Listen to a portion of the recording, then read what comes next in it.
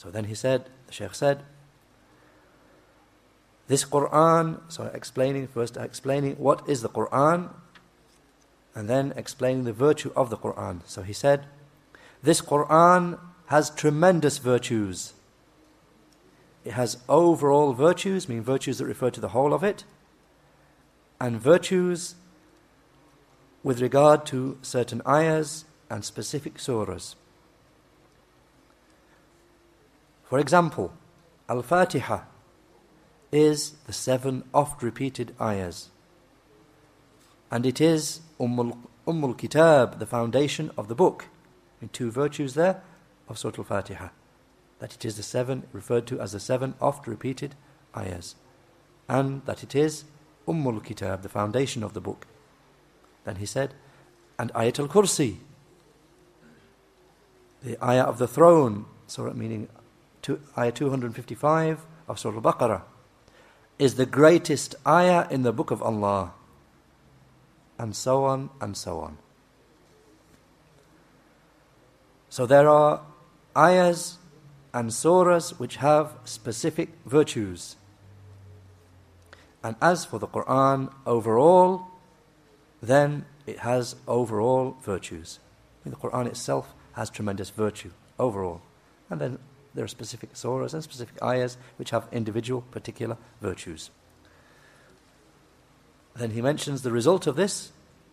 He said, and this necessitates that we should be keen and eager to the limit of keenness upon reciting the Book of Allah, the Mighty and Majestic, night and day.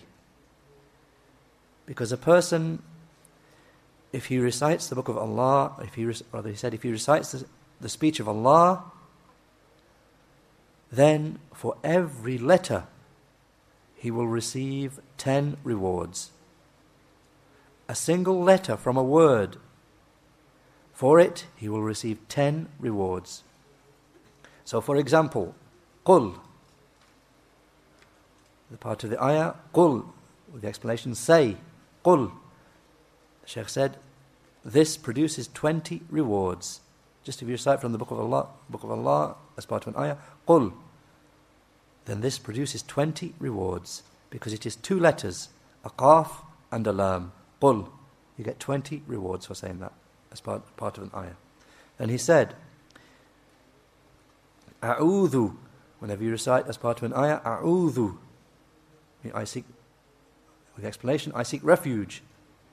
Then this is 4 letters, in the Hamza and the Ain and the Waw and the Dal. This is 4 letters. It produces 40 rewards, meaning a tremendous reward. I mean, what is meant by hasana, a reward? It means a tremendous amount of reward, which a person cannot imagine.